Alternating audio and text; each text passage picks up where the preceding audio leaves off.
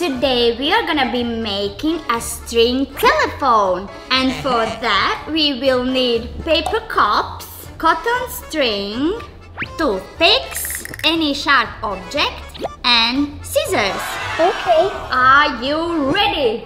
Yes. Okay, let's do it. I will poke a hole through each cup. Ask your mommy or daddy to do this for you. Should look like this. Oh, really? Now we will cut piece of string. Okay, let's cut it. Yes. Now we are ready to thread string through each cups. This is for you. Thank you. Really? Come on. You did it? Yeah. Good job. Now I'm gonna tie string around that toothpick.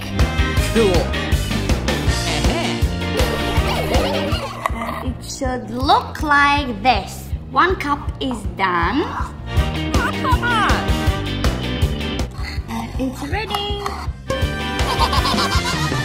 Now guys, do you know how the string telephone works? No. What?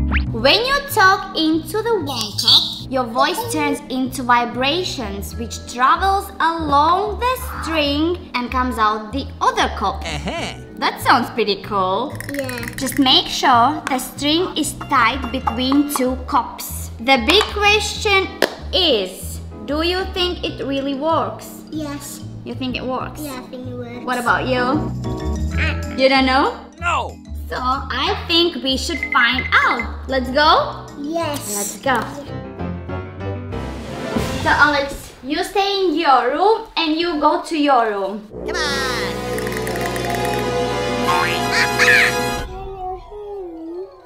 Yes, I can hear you. It really works. What are you doing? I'm talking to him. He said he's talking to me. Mommy, you try. Okay. Hello, Gaby. Gaby, can you say something to me? I want to hear. Oh, really? Gaby, let's try a longer string. Okay. Watch out.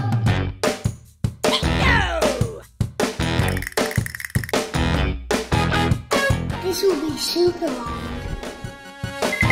Hey. What? Good. I'm on the second floor. Kids are on the first floor. I will ask them questions and we'll see if they can hear me. Alex, what is your favorite game? Monopoly. He said Monopoly. It's unbelievable. It's working. What is your favorite flower?